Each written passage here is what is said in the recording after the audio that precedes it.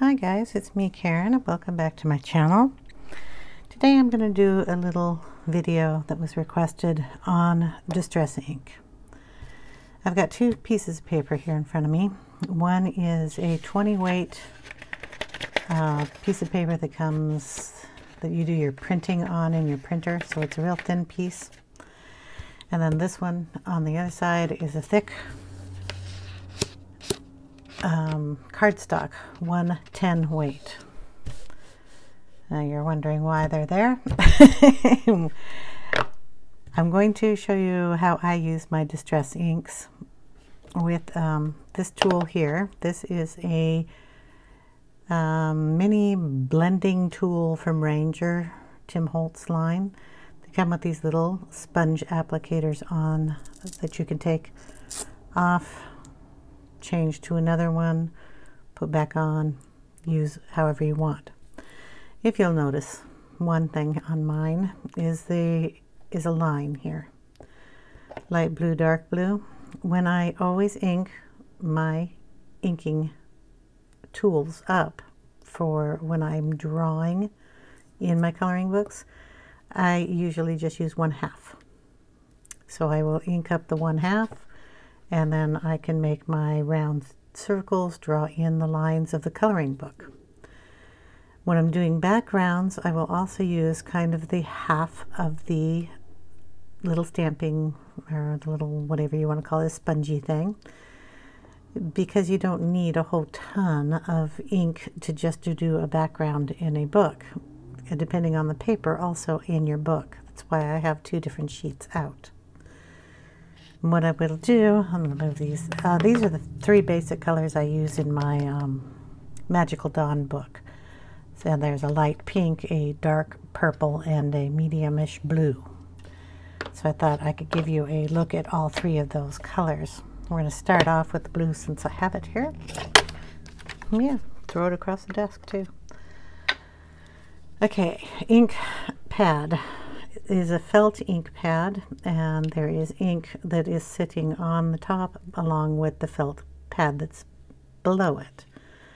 Now this particular ink pad is probably 3 years old and has never had to be refilled, but they do sell refillers. They come in like a little droplet tube, and you drop some ink down onto the pad. Let it sit for a while before you use it, or you're going to be using way too much ink. Normally when I do my inking, I will put it down and angle it on here and rub it, so you have a nice little coating there. When I go into a book, sometimes I will dab it off on another piece of paper, just because if you put this down and you put pressure on it, you're going to end up with a little circle.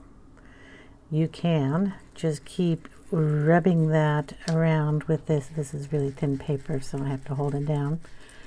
Rubbing it and getting less of a perfectly round circle, but you're still going to end up with a darker spot in the center, which if you keep adding a little more ink into it, you can just get it a nice dark blob of ink, depending on your look you're going for.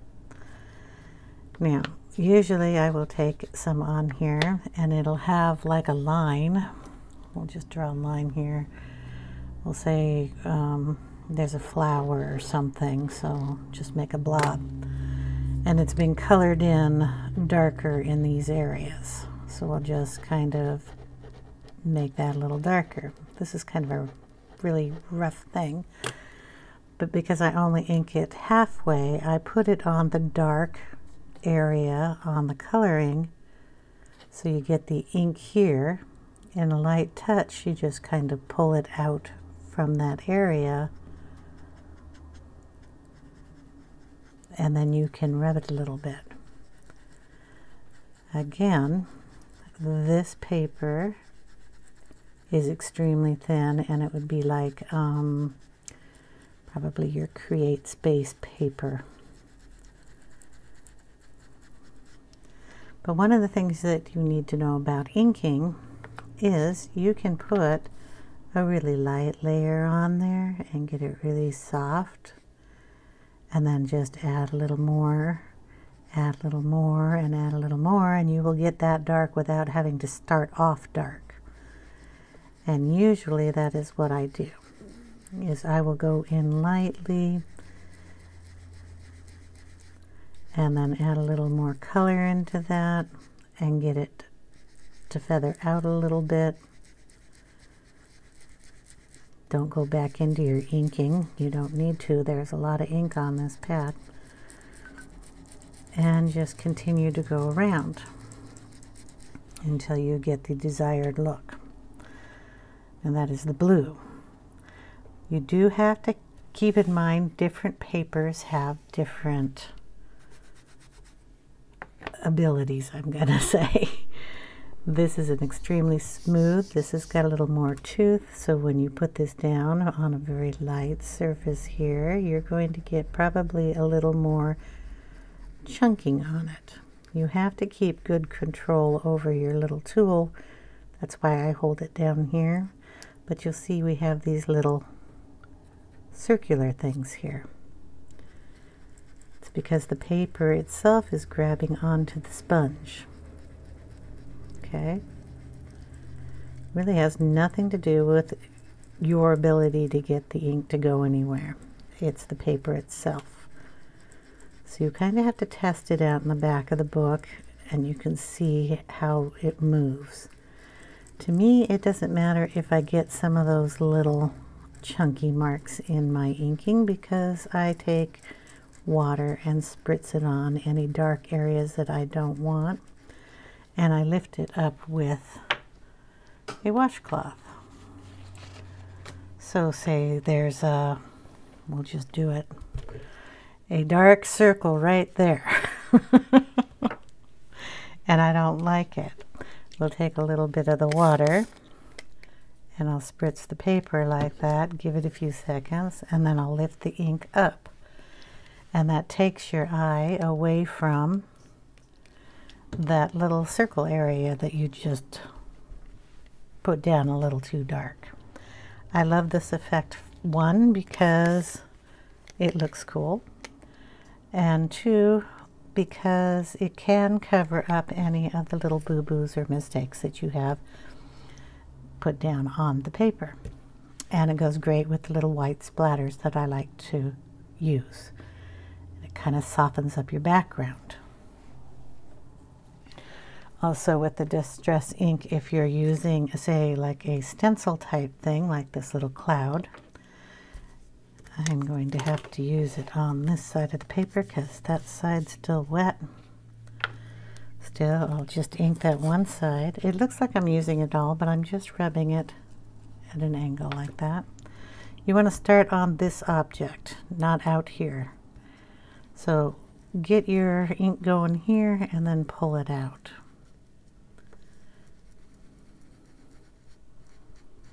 And you don't need to put too much on when you're doing a stencil, because the magic happens when the white page is there. So you just rub it around. Then you get a cloud effect. But most of all that extra ink is going on to this package. Now there is another thing you can use if you have, I don't know if I have one sitting here on my desk. That's not one. Just get one of these out. This is like the cutting boards that I get at the Dollar Tree store. This has got a rough side and a shiny side. You can tell by the reflection of the light.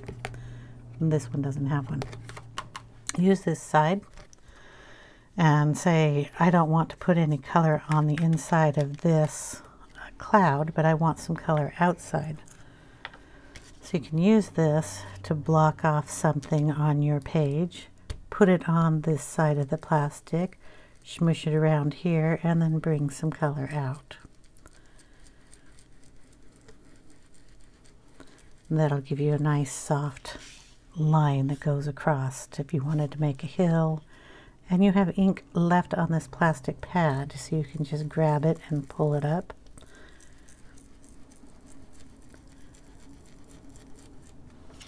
And then you have more ink. I do that a lot with sticky notes when I'm doing my coloring in coloring books, and I will just lay them down across the line, put them down. Say I have a corner here, I want to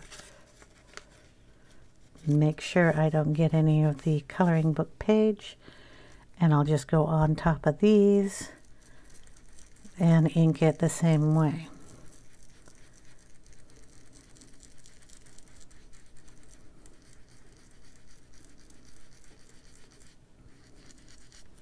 And then when you remove these things, you're going to get the same effect. It's a little darker up here because, again, you're using the ink off of the plastic. Here it's sinking into the paper. So that is another way of using it. Another way of doing this kind of thing is if you want to do it on the corner of the paper. Again, we'll add a little ink. Go on the plastic here and then just bring it into the edge. This is a really good practice because you want your corner not to have a circle on it. So this will give you the amount of ink you want to use on your page.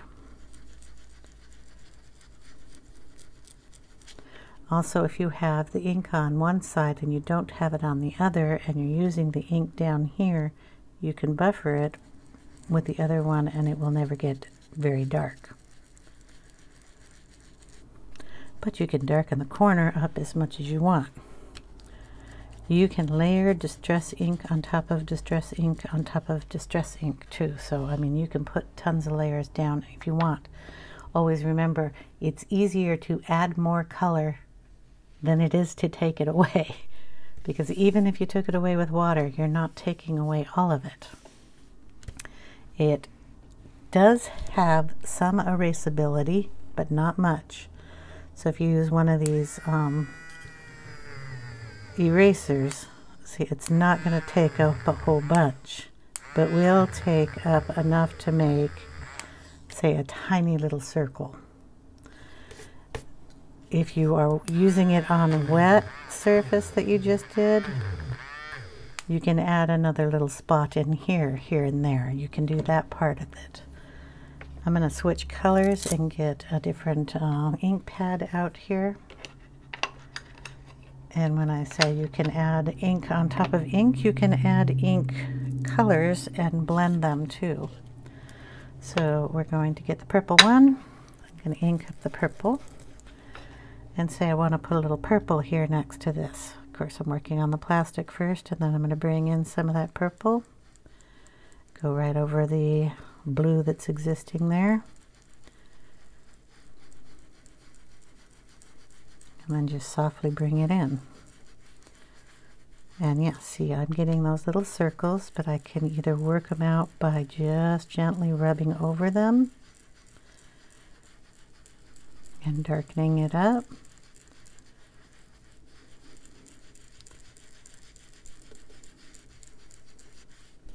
And there we go. Then you can work back and forth between the blue one and the purple one. You'd put this on a tool, but you see what I mean. And if you splatter that with water, you'll get a cool effect with that too, because you are separating the two colors. So you'll have some blue and then some purple. I just love that effect. Sorry. You can also get these to merge together if you spray them with water and tilt the paper, and the color will go down the page. I don't know if I have enough ink on here to do that, but we'll get that wet and see if we can't get the color to bleed down. Okay, look at the blue and the purple, and you can get it to smear in that way too. I'll get some lines here so it can go that way. And dry that up, and you'll have a nice little trail of that coming down. Once this is dry, you can layer another color on there if you want. If you like that effect, just bring in a little purple and you can color up some of that also. Okay, still a little wet there. These will all dry a different color than when you're putting them down. So if you like a light effect, just put one layer down, let it dry, look at it. If you want it darker, add more ink. You can put it down pretty dark and it'll end up a little lighter. Not much though, so you gotta kind of have to test that out too. What I kind of suggest if you're going to get into using the distress ink as backgrounds is just to play with it on different, let's see, we have a different tool here. We'll try this one out for you. Sometimes it's easier for you to use different tools, so I'm going to put, there's glitter on here because I was putting distress ink on a background that I had already put stickles on. So that's stickles glitter. So we will ink up this one. It's going to have pink on here, and then you can gently put it down with one of these. I find this a nice technique if you're going to put a very soft layer down, which looks nice. You have to have a few of these if you want to mix colors, like put a purple on top of that, or you can just go in here and use the other tool here. One of the things I think you should remember is if you're going to put this ink down on something that's damp or wet, you're going to get a whole different look than if you're putting it on dry paper. So it smears funky. So make sure your paper is dry. But you can also get this wet and give it a nice effect too. And you can put this on, because this is so soft, you can put this gently on any kind of paper without getting a circular thing that this ink pad will do for you. You're not going to get that circle. So if you're having trouble in your books and you want to get a softer look in the background, I'll leave a link down for these. I will leave a link down for these. And I can also leave a link down for these things. This is a detail tool, mini blending tool, detail blending tool. So you have a teeny little sponge thing and you can get into tiny corners and smear your ink around that way. Q-tips work the same as those, so I mean you can use whatever you want to get that kind of effect. So what I suggest to anybody who's just getting started in this, grab yourself some blank paper, the paper that you think fits closest to your coloring books. This one would be more like a Mythomorphia Kirby book. This one is more like, you know, your thin paper books. I don't have very many that are this thin. Also go into the back of your coloring book. We all have backs of coloring books. I know that kind of sounded silly, but go into the back of the page. There's going to be something back here on this one. And if you wanted to test it out, take your little tool and lay it down and see what you think. If this tool will be good enough for you to put down some color on here. This might take you a while because this tool is extremely soft and you can't put enough pressure on this to get it to make any harsh lines for you. okay. But if you used this one, I'm going to change colors here because, oh, I got a pink one. We'll just go with pink. Take that one off. Boom. Okay. This one,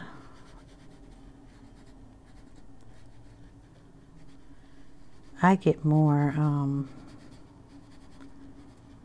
control over. I'm very, very lightly putting this down, but I can get it deeper in some spots and then bring it out and make it softer in others. So you put a little color down and then you just softly bring it over. Tiny little circular motions, or scrubbing motions if you like, but very soft.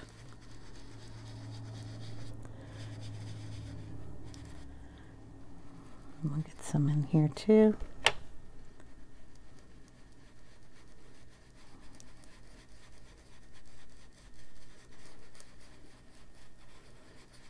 And then just bring it up into nothing.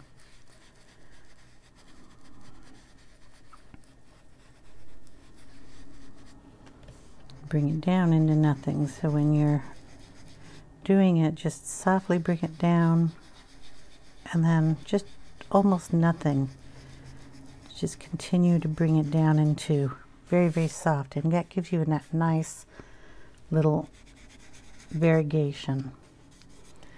And like I said, when we do this, I always like to put a little spray on there and lift it up, and you get that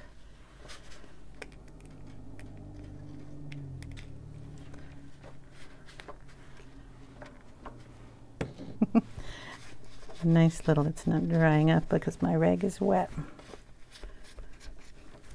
That nice look to it. Add a little more here. There we go. So if you had any lines, that fixes it up for you. And also if you wanted to take a little white paint, which is just this stuff here, water it down and you can tap it in there and you get little white dots. I don't even know if I have any in this book. Got some in this one. You've seen it if you watch my channel. I've got videos of putting little white dots on everything. So we'll find a page in here and I will show you. Like on here, you have the white splatters and you can just put that on top of it too. That'll also hide anything if you don't like the look at it. Just tap on some of those. I hope that answered the questions, or some of the questions that were asked about this. Like I said, you can get softer tools, these kind of tools. You can get the little sticky guys. I'll leave links down for all of these.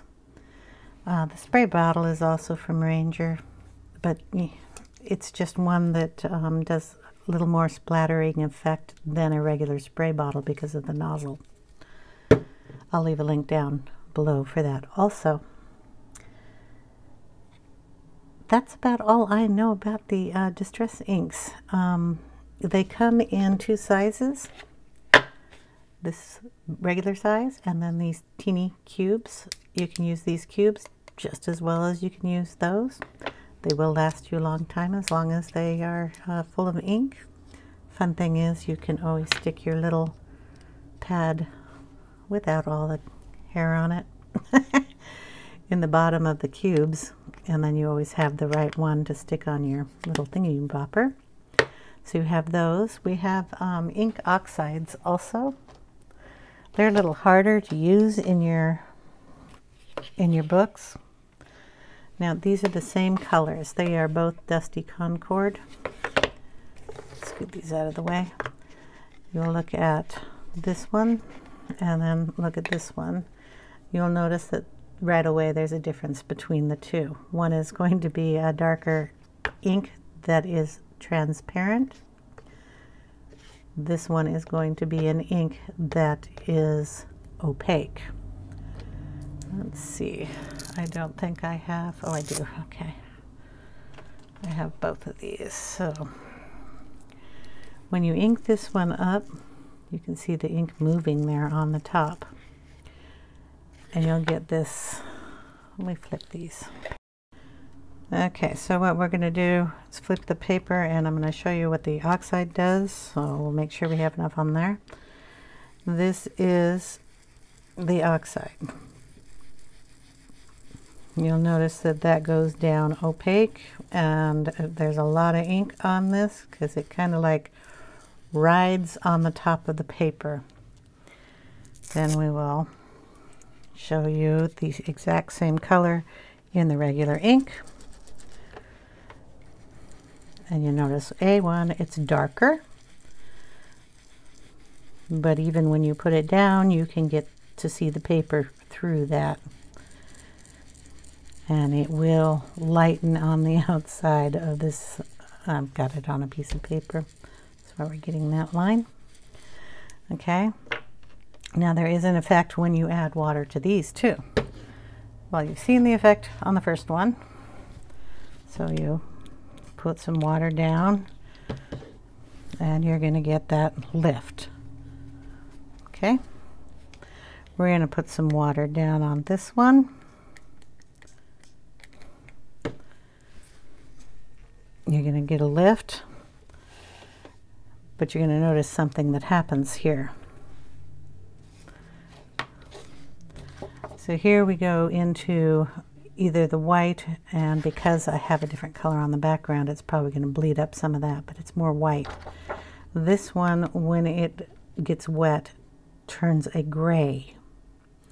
Kind of a soft gray, weathered kind of look. That's where your Oxide comes in. This also will take a while to dry. It's still wet to the touch, and this is already dry and smeary. But this ink is kind of like a chalk ink. How a chalk ink sits up on top. It is still a water-soluble ink, and you'll get this really cool effect. The only thing is when you're going over a color book with lines, we'll go back to this page. It should be dry. Just move these things out of the way. Okay. Okay, so we're going to put the Oxide guy back on here because you know what distress ink does.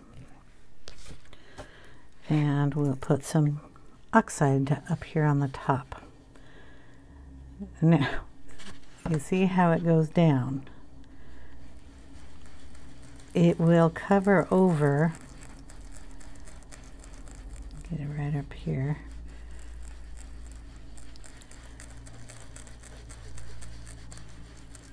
The lines a little bit more than here. It kind of coats them thicker. When you add water to it on this book, I gotta find one of these that's dry.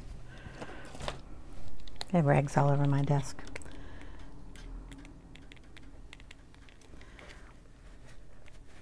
Okay, you're gonna get a similar effect, except for there's gonna be a different color that comes up. Now sometimes this is good, sometimes it's not something you want, but also just for the fact that it covers up the lines a lot more than this does is one of the reasons I don't like using it in this book or any of the books. I will if I've covered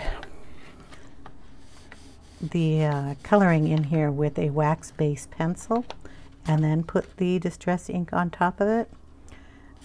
You're not going to mess up your ink or your pencil work. This one will. It will coat right over your pencils. And then you have to wipe it off. And then you have to do anything else you want to do to it. Either one of these, grab a, what do we got, a green here. Wax-based pencil. We've got a Prisma. You can color over this. I'm just going to add some green in there.